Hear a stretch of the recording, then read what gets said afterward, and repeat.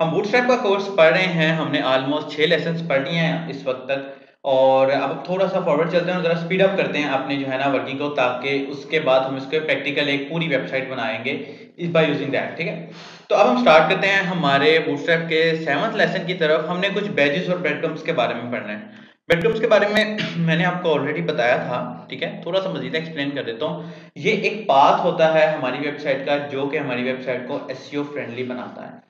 For example अगर आप कोई वेबसाइट लाइक फॉर एग्जाम्पल मैं कोई अगर एक वेबसाइट बना रहा हूँ, this one WordPress based photo थी, मैंने ऑलरेडी एक एग्जांपल दी हुई थी। ठीक है, खुलता तो हम एग्जांपल ले लेते हैं, otherwise no issue.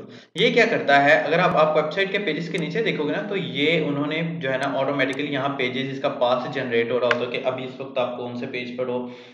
In the simple word ये पेज की लोकेशन बता रहा होता है। ठीक है, तो हम क्या करते हैं, बूटस्ट्रैप ने हमें प्रोवाइड किया हुआ है ऑलरेडी बना बनाया एक ब्रेड क्रम्ब। ठीक है, जो कि एक पूरी लुक प्रोवाइड की है।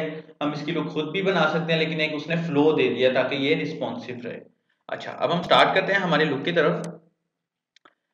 अब जो ब्रेड क्रम्स होते हैं, इसको हम लिस्ट की फॉर्म में भी लिख सकते हैं, इसको हम नेविगेशन की फॉर्म में भी लिख सकते हैं, और इसको हम सिंपली डिव्स की फॉर्म में भी लिख सकते हैं। मैं यहाँ कमेंट दे देता हूँ। अच्छा, आपको साथ साथ बताऊं कि मैंने ना कंपाइलर भी चेंज किया है, ताकि आप लोगों को मजीद इसकी समझ आ जाए। ठीक है, कि ये किस तरह चलता है। ये VS कोड इस वक्त आपके सामने खुला हुआ है, अब हम इसके अंदर ही कोड करेंगे। ये मैं कमेंट दे देता हूँ ताकि समझ लग जाए। कमेंट्स देना बहुत ज़रूरी है हमारे कोड में। उसके बाद यहाँ से navigation bar and sorry this one, ये, और उसके बाद ये नैव, यानी कि एक ये हमारे पास एक नैव बन जाएगी। उसके बाद मैं यहाँ लगा देता हूँ ब्रेडक्रम्ब की क्लास। ठीक है, दिस वन ब्रेडक्रम्ब की क्लास लग जाएगी। यहाँ मैं लिख देता हूँ होम। अब क्या होगा, अब मैं अपने इस पेज को रिफ्रेश कर देता हूँ। कहाँ है मेरा पेज? पेज हमारा खुला नहीं है, हम इसको पेज को भी खोल लेते हैं। ये हमारा पेज है, इसको मैं रिफ्रेश कर लेता हूँ, तो आप ये देखेंगे ये मेरे पास होम शो हो गया। ठीक है, अगर फॉर एग्जांपल होम के साथ अगर मैं कॉन्टैक्ट पेज पे होता, तब मैं इसको कैसे शो करता। अगर आप यहाँ जाते हैं वापस, तो एक तो है सिंपली, और उसके बाद अब ये था कि सिंपल हमने एक होम अंदर लेबल दे दिया जो कि सिंपल था। अब ये क्या करता है, ये हमने बैकएंड से ऑटोमेटिकली पार्ट जनरेट करना होता है हर पेज पे, तो हम लिखने से रहे। तो अगर आप में से कोई लोग बैकएंड में इंटरेस्टेड है, तो आप इंशाल्लाह आगे पढ़ेंगे कि ब्रेड क्रम्स जो हैं वो ऑटोमेटिकली जनरेट होती हैं। ठीक है, तो फिर क्या करता है, उसके अंदर हमें लिस्ट लगानी पड़ती है, इनके ब्रेड क्रम्ब की एक लगा दी। दिस वन, अगर मैं इसे तो फॉर द टाइम से मैं रिमूव कर देता हूँ।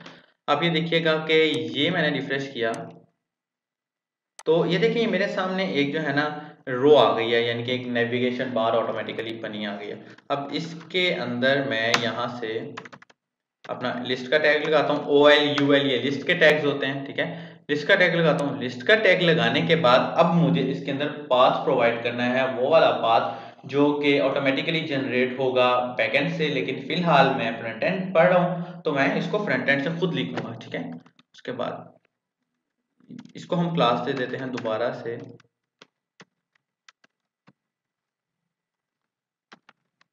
ब्रेड क्रम्ब की। ठीक हो गया, अब लिस्ट होगी। अब उसके बाद अब हमने इसके अंदर लिस्ट लगानी है। ये वही वाली लिस्ट है जो कि सिंपल HTML लिस्ट है। अगर आप लोगों में से HTML CSS का किसी को नहीं पता, लिहाजा वो HTML CSS का कोर्स देख सकता है। अब उसके बाद ये ब्रेड क्रम्स के बाद उसकी आइटम, जैसे हमने नेविगेशन बार पढ़ी, तो क्या हुआ, नेविगेशन बार का ब्रांड, फिर आगे लिस्ट या टैब, उसके बाद उसके आइटम। इसी तरह यहाँ ब्रेड क्रम्स आ गया, ब्रेड क्रम्स की आगे आइटम्स हैं। ये देखिए, ये ब्रेड क्रम्स आइटम, यहाँ मैं इसको लिख देता हूँ होम, जो कि पेरेंट होता है, यानी कि जो कि मेन पेज होता है वो आएगा यहाँ। यहाँ मैं होम लिख के इसको रिफ्रेश करता हूँ, तो देखिएगा ये मुझे होम ऑलरेडी शो हो रहा है। ठीक हो गया, अब हमने उस पेज की लोकेशन शो करनी है जो कि पेज एक्टिव है, यानी कि जिसके ऊपर हमने जाना है या जिसके ऊपर हम इस वक्त करंट मौजूद है। तो ये देखिए, ये मेरे पास ऑलरेडी एक ये बना हुआ है यहाँ। ठीक है, मैं इसी को कॉपी कर लेता हूँ। इसके अंदर क्लासेस कौन सी हैं, हम बल्कि क्लासेस खुद ही लगा के देख लेते हैं, ताकि आप लोगों को इजीली अंडरस्टैंड हो जाए। दिस वन लिस्ट, यहाँ मैं क्लास लगा देता हूँ, ब्रेडक्रम्ब आइटम और एक्टिव। फॉर एग्जांपल हम हैं कॉन्टैक्ट पेज पे, ठीक है। लो जी, आप ये देखिएगा होम पेज, कॉन्टैक्ट पेज। जो एक्टिव है उसका कलर थोड़ा सा हमें डल शो हो रहा है, जो एक्टिव नहीं है, जो कि हमारा पेरेंट पेज है, उसका हमें जो है ना कलर डल नहीं शो हो रहा। फॉर एग्जांपल मैं यहाँ से इसकी एक्टिव क्लास खत्म कर देता हूँ, तो आप ये देखिएगा ये दोनों का कलर सेम हो गया, लिहाजा हम यहाँ एक्टिव रखेंगे। अच्छा, अब ये हमारे पास आ गया ब्रेड क्रम्स। इसी तरह हम जितनी लंबी मर्जी चाहे ब्रेड क्रम्स बना सकते हैं। अदरवाइज अगर जब इंशाल्लाह हम बैकएंड पढ़ेंगे तो बैकएंड में ये चीजें खुद जनरेट हो रही होती हैं। उसके बाद हम देखते हैं बैच, कि बैच क्या होता है। होता यूं है कि कोई भी हेडिंग हो या कोई भी चीज हो, तो उसके साथ एक छोटी सी एक हाईलाइट, छोटा सा एक जो स्टेम बोल लेते हैं, वो शो हो रहा होता है बूटस्ट्रैप में। इसे बैच कहते हैं। लाइक फॉर एग्जांपल ये मैं बटन है मेरे पास, बटन, ठीक है। बटन मैं यहाँ लगा देता हूँ नोटिफिकेशन का। हम इसको डायरेक्टली कॉपी कर लेते हैं, हमें जरूरत नहीं है क्लास लिखने की, ऑलरेडी क्लासेस आपके पास दी हुई हैं। मैं क्लासेस को एक्सप्लेन कर देता हूँ।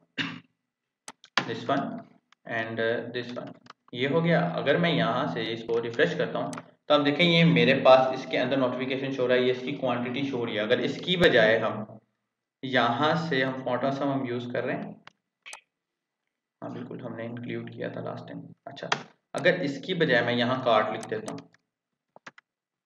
ठीक है, और यहाँ मैं आइकन लगा देता हूँ, FA कार्ट, देखिएगा ये देखिए कार्ट का आइकन हमें शो नहीं हो रहा। हम देख लेते हैं कार्ट प्लस, ये होना चाहिए दिस वन। मैं पेज को रिफ्रेश करता हूँ, ये देखिए ये मेरे पास कार्ट का आइकन भी शो हो गया, ठीक है। खैर ये दूसरी वाली कार्ट है।